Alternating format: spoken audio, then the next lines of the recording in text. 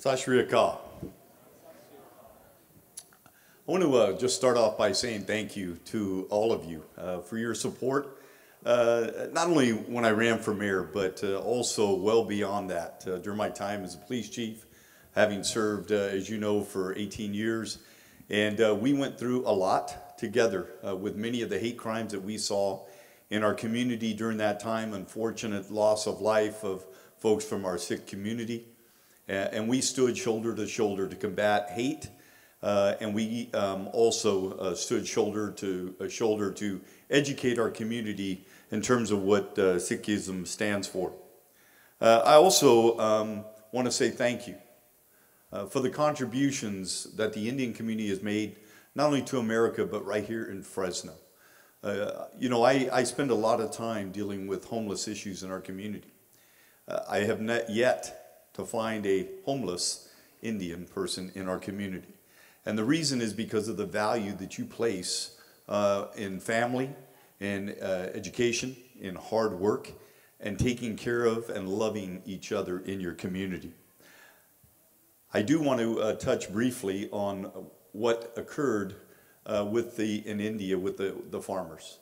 The unfair efforts by the Indian government to be able to, quite frankly, disband small farmers in India. And as a result of that, Raj had asked me to do a video, and that video ultimately ended up going across not only the nation, but across the world. And so there is one thing that I do want to touch on, and it is my desire. You know, we talk often about one Fresno. And one Fresno to me means one unity, one community. And I am desirous of seeing the entire Indian community come together, whether that is Sikh, Muslim, or Hindu. I do have a desire to see that come together, and I do believe in one Fresno. I do want to touch on, if the time is right, on the responding to the requests or the demands that were made. Number one, with our youth. As the mayor of this city, one of the primary focuses that I have is investing in our youth.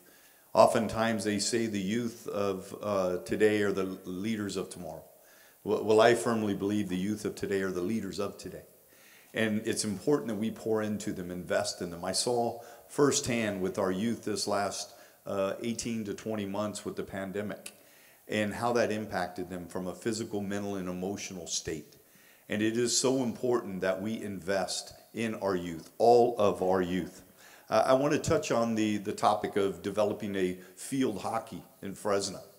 I do believe we're behind the times a little bit on a number of our recreational activities, whether it's pickleball for some of our community members, which is one of the fastest growing sports in America, but also with field hockey. And let me tell you what the commitment I have in working with our council is to convene an exploratory committee with our Parks Department, our Public Works, our City Council, our Office of Community Affairs with Harjinder Siani, and as well as community representation and our County Board of Supervisors. That committee would be designed to, number one, identify potential land, and I'm thinking perhaps west of 99 as well as southeast Fresno, where we have some of our largest Indian populations, to explore other cities in America that already have this field hockey sport with youth that is growing quickly. In fact, I did some research, and I know in Oklahoma City, where our former police chief is from, there is field hockey there within their various jurisdictions, to include Norman, Oklahoma. It would be to develop a design options for that field hockey. I know there's different types of turf, whether it's artificial turf or other. The potential cost involved, identifying funding sources. There are a lot of one-time monies available right now.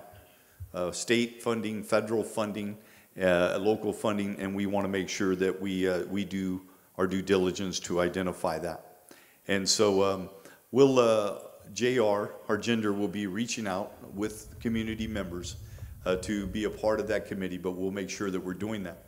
We're doing something very similar in Councilmember Chavez's District 5 over at Peach in California. We have 49 acres that can be developed into a park, and perhaps field hockey could be played on that facility as well, along with soccer and pickleball and a number of other community sports that we can bring our youth together in one campus, one location, 49 acres, to be able to do that. So I think it's very, very doable in that respect. West of 99, we'll have to do some continue exploring.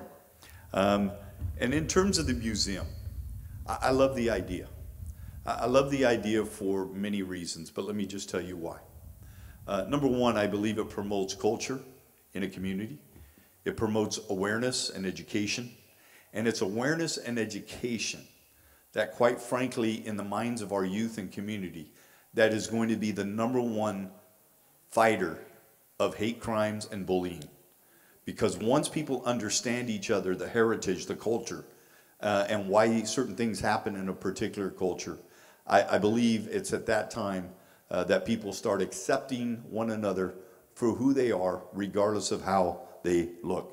And so very much committed to that. I also think it promotes tourism, just similar to the African American Museum we have in Fresno. I know there's also conversation about a Hmong museum in Fresno as well. So we need to look at all of our rich heritage and diversity in Fresno and see how we can make that work. So yes, we're committed to exploring, working with you, both private money and public money. So with that, hopefully I covered everything. And if there's anything, we'll be in touch, definitely. Thank you all. I appreciate you very, very much.